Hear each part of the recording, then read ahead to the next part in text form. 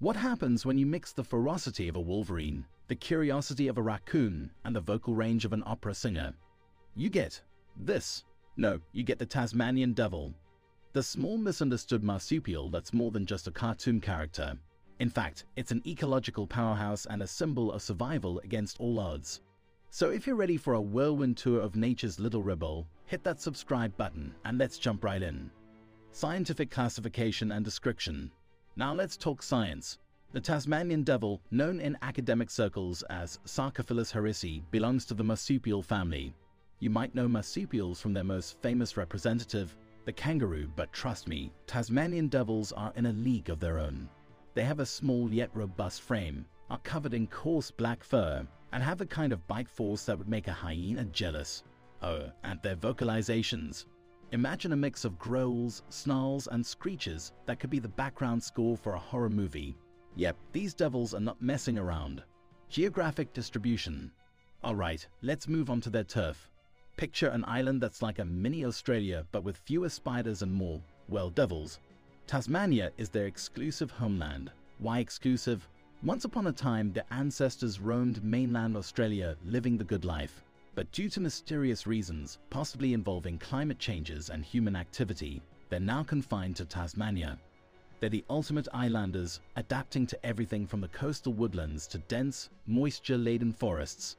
If Tasmania is a theme park, Tasmanian devils are the main attraction, present in every nook and cranny. Diet and hunting. Now let's talk food, because who doesn't love food? Tasmanian devils are the ultimate survivalists when it comes to cuisine. They're like the Anthony Bourdains of the animal kingdom, willing to try just about anything. From munching on carrion they find lying around, to hunting small mammals, birds, and even reptiles, their diet is as varied as a buffet spread. They're the cleanup crew of the animal world, ensuring that not even a single bone is wasted. Picture this. A Tasmanian devil finds a deceased wallaby. Most animals would nibble on the flesh and move on, right? Not our devil. It eats everything. Flesh, bones, fur, and even the teeth. It's like nature's version of a trash compactor, but way cooler. So you might be wondering, how do these tiny titans manage to consume bones? Ah, here comes the mind-blowing part. These creatures have a jaw that would make a crocodile proud. Their bite force is one of the strongest among all mammals their size. It's like packing the power of a hydraulic press into a jaw that's the size of your hand. They can easily crunch through bones and shells, making them extremely efficient eaters. So if you're in Tasmania and hear crunching noises at night, remember, it's just a Tasmanian devil having a midnight snack. To sum it up, the Tasmanian devil is one of nature's most remarkable oddities. From their bewitching cries to their incredible dietary habits, they remind us that sometimes the most extraordinary things come in small packages. They might not spin around like a tornado or have a vendetta against rabbits, but they sure have an aura that captivates anyone who learns about them. And remember, while they might be called devils, in reality, they're the unsung heroes of Tasmania's ecosystem. Mating and reproduction. Ah, love is in the air, or should I say growls and snarls? When it comes to the matters of the heart, Tasmanian devils have a dating scene that's more like a wrestling match than a candlelit dinner. Mating season is not for the faint-hearted. The females put the males through a sort of trial by combat to pick the strongest suitor. And once a match is made, a pair will stay together for about a week, ensuring that they've given their future offspring the best chance for survival. But hold on, the drama doesn't end there. A female devil gives birth to up to 50 young at a time, but get this, she only has 4 teats. So the baby devils have to scramble and fight to secure one of those 4 coveted spots to nurse and grow. It's a brutal survival of the fittest scenario from day one. Unique characteristics. Battle for survival. The intense competition among newborns for a spot in the mother's pouch is also mind-boggling. A female can give birth to up to 50 babies, but she only has 4 teats. This kicks off a frantic race for survival, and only the fittest secure a spot. Communal feasting. Tasmanian devils are not exactly social butterflies, but when there's a large carcass to devour, you'll find a group of them feasting together. This gathering is anything but a peaceful dinner.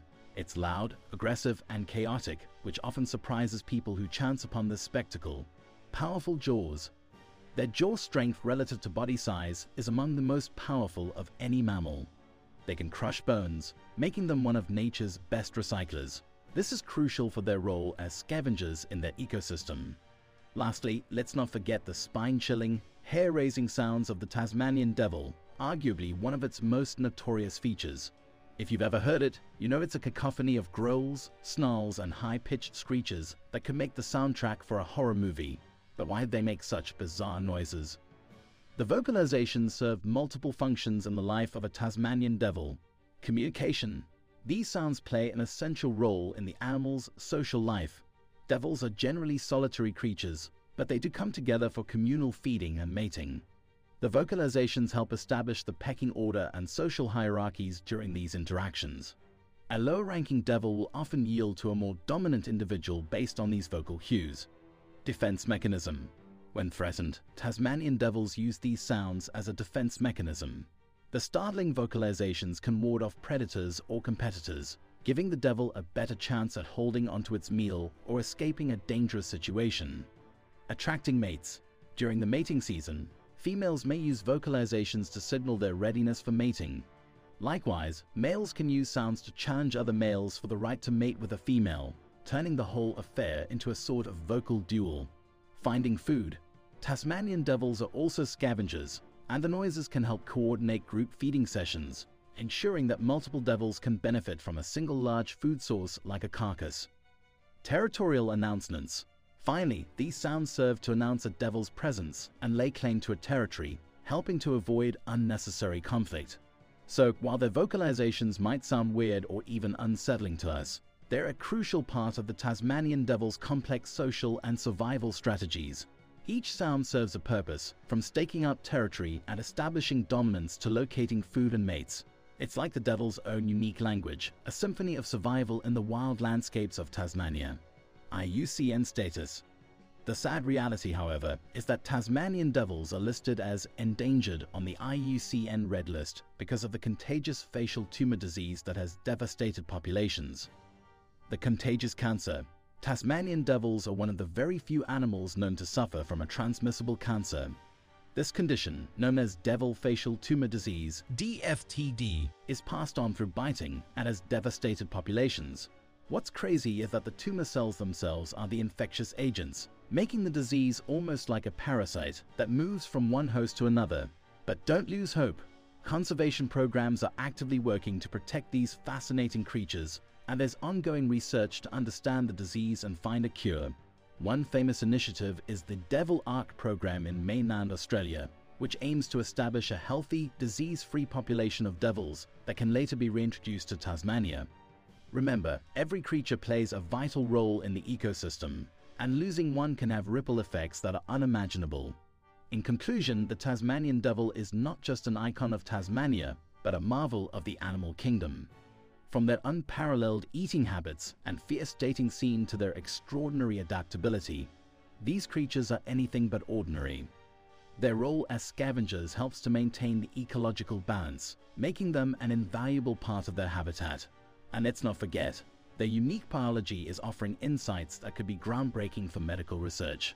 As we bid farewell to these amazing creatures for now, let's remember that understanding and protecting them is not just about conservation. It's about preserving the intricate and awe-inspiring tapestry of life on Earth. And there you have it, folks. If you've been fascinated by the journey into the life of the Tasmanian Devil as much as I have, don't forget to hit that like button. Subscribe to our channel and check out our other videos, which we post every week.